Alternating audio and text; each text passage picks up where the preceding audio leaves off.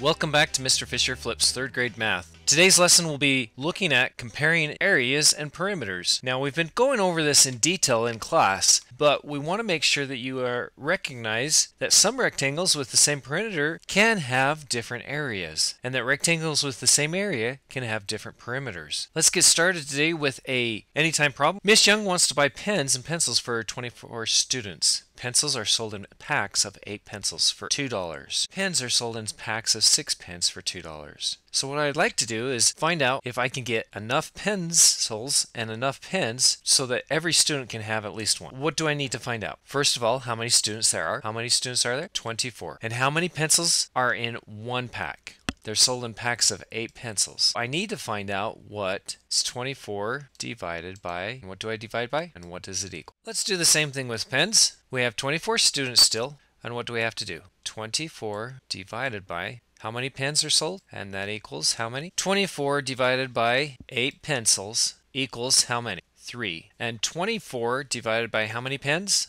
6 equals how many? 4. Now there's the second part of this, is how much will it cost? Well, if she bought 3 packs and 4 packs, can't we just add those up? 3 plus 4 equals $7 times 2 equals $14. So Mrs. Young spent $14 to get everybody a new pen and pencil. Well, let's look at today's lesson, and we notice that we're going to be comparing by using the modeling, the exploring, and then we're going to apply and problem solve. First of all, we have a rectangle with a perimeter. Now check, it has a perimeter of 12 centimeters, and that shows that 12 centimeters, if I go all the way around on the outside, that would equal 12 centimeters.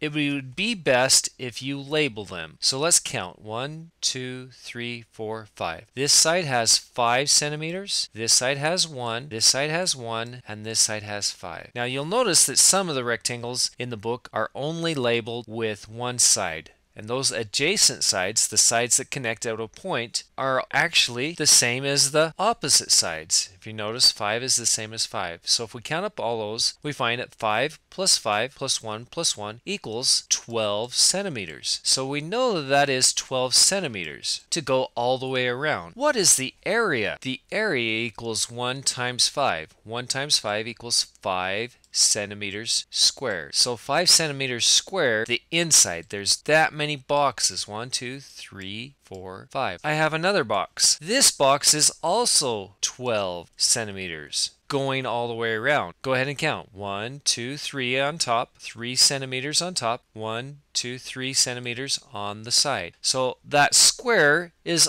also 12 centimeters to go all the way around. What's the area? 3 times 3 is 9. So the area equals 9 centimeters squared. Well, let's look at this other rectangle, and if you notice, it also is 12 centimeters to go all the way around the perimeter. 1, 2, 3, 4. 4 on this side. How many on this side? 2. What is the area? The area is 4 times 2 equals 8 centimeters squared. So all 3 of these shapes have a perimeter that is the same, 12 centimeters. Now, what strategies can we use to figure out possible rectangles when we do this? Well, when I did this, I knew that I was trying to find 12 centimeter perimeters. And so what I did was I added 1 plus 5 equals 6. And I knew half of 12 was 6. So I was just looking for half of the side. What is the perimeter of each rectangle that we drew? 12 centimeters. Are they all the same shape? No, there's a skinny one, a square, and a fatter one. Do they all have the same area? No, this one had 5 centimeters. This one had 8, and this one had the most of 9 centimeters.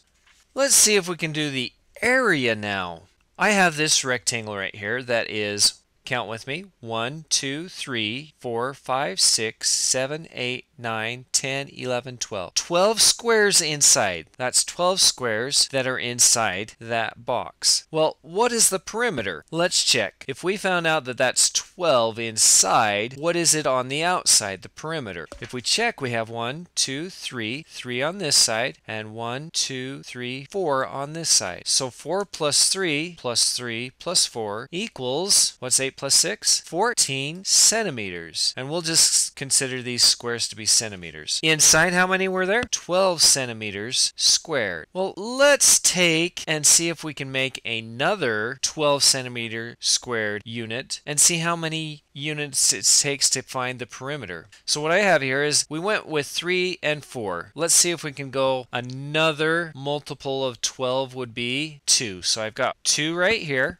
1, 2. And how long does it have to be to become a 12 centimeters squared inside? Let's try 2 times 6. So if we spread this out another centimeter, we get 12 centimeters inside. What is it going to be on the outside, the perimeter? 6 plus 2 plus 6 plus 2. 6 plus 6 is 12, 13, 14, 15, 16. It would take me 16 centimeters to go around that box. Now, do they have the same area? Do their adjacent sides come together? Notice that 3 times 4 equaled the area, 12 centimeters. And 6 times 2 equals 12 centimeters. That would mean there's 12 little cubes inside each of those boxes. But when we went around the outside, notice that it took a lot longer to go around this one than it did around this one. Well, right here is our application, and this is similar to one of the problems on the homework assignment. It says to draw all possible rectangles with a perimeter of 22 units and sides whose lengths are whole units. So we can't do any halves, but we can label the lengths of 2 adjacent sides. If we want to do a perimeter of 22 units, we need to be able to count by 11 on each side. Remember, I did half. What's half of 22? 11. So I want to be able to count up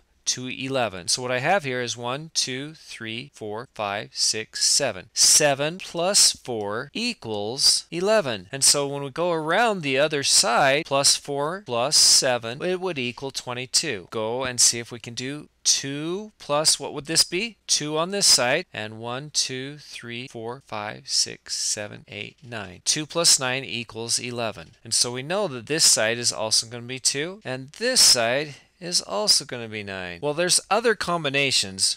These aren't the only 2. Let's look at these first 2 and see if we can find the area now. What's 7 times 4? There should be 28 squares in there. How many squares are going to be in this one? 9 times 2. 18 is all.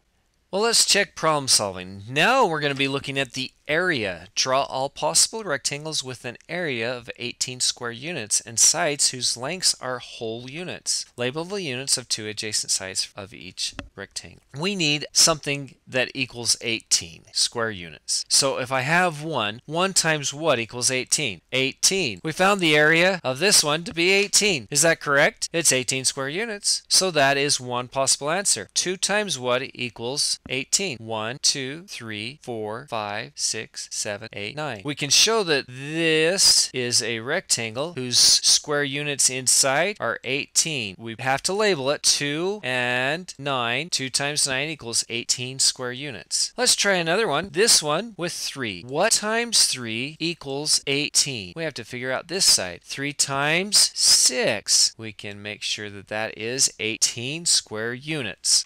And how long would it take to get us around this? 3 plus 3 plus 6 plus 6. 6 plus 6 is 12, plus 3 more, 13, 14, 15, 16, 17, 18. That one would take us 18 units to go all the way around. I'm using centimeters because it's what we started out with. We just found the perimeter as well as the area for those 3. Moving on to your homework, you see that there's 12 problems, and first 6 problems are going to be going over exactly what we just did. Now on 4, 5, and 6, you're going to be doing it backwards. You're going to do it with the 16 square centimeters. And as a review, we're going to go over some problems that add and estimate, because it uses the word about. And you're also going to be looking at some other squares. And this is looking at the unknown side, so you have to find the area with this one, and with this one you have to find the perimeter. Well, that brings us to the end of the session today. If you have any questions, please come ask me on Thursday, so you can be able to hand this in on Friday. When and where did you watch the video, or if you did watch the video, sum up what you did see and question what you might have been watching. I know that you'll be also getting ready for your science fair, so plan accordingly so that it is all due on Friday. Thank you. Good night.